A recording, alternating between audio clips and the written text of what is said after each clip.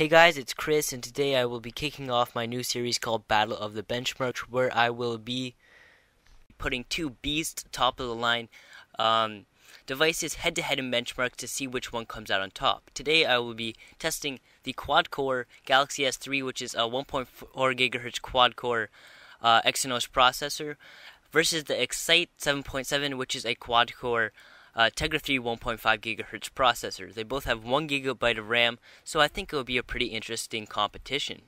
So I'm going to go ahead and start off the test, and it is sped up just so you guys don't have to see the whole test, because that's a bit boring and I know you guys don't want to see that all. And I have to say a couple things while this is going on. First thing, I know a lot of you guys are going to say this is unfair because you're comparing a tablet versus a phone. And you could argue both ways, but I think the CPUs themselves are pretty fairly matched. Yeah, just take the results with a grain of salt. I did run it through a couple different benchmarks, and the results did come out relatively even for all of them. So let's go ahead and see what the actual results themselves are. So guys, the Toshiba Excite came out on top at 9,944. It got 4 out of 5 star rating. CPU got 6,326, which is higher than the Galaxy S3. The GPU got 967, which is actually lower than the Galaxy S3. RAM is higher than the Galaxy S3, coming in at 2,286.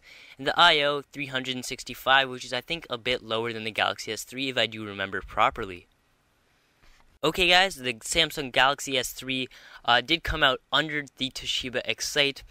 It got 8,581, whereas the Toshiba Excite got over 9,000.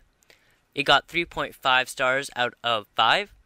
The CPU is really what held it back, coming in at 5,232, whereas the Toshiba Excite got over 6,000. The GPU is higher than the Toshiba Excite, coming in at 1,031. The RAM is lower than the Toshiba Excite. The Toshiba Excite got over 2,000, and this got 1,883.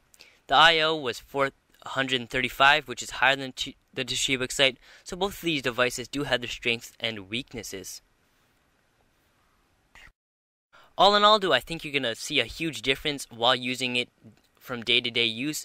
Absolutely not.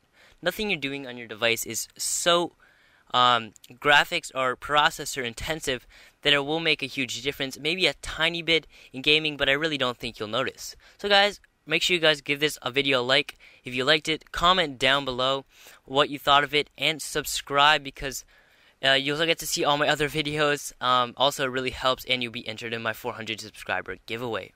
Alright guys, Chris from Electronics, peace.